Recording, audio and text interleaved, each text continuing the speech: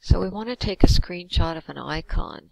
And unlike the snipping tool, which I believe most of you know how to use, in order to get an icon, we can't get it in the current window. We have to have a second Word window open. So you can see down here, here's my second Word window. I just lost my first one. So I'm going to click right at the bottom here of this file. And you're going to click Insert Screenshot and get a screen clipping.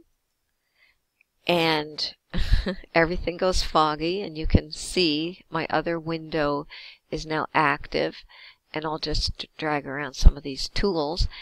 And when I click and hold and drag and then I release, what happens is what I clicked and dragged around landed right where I left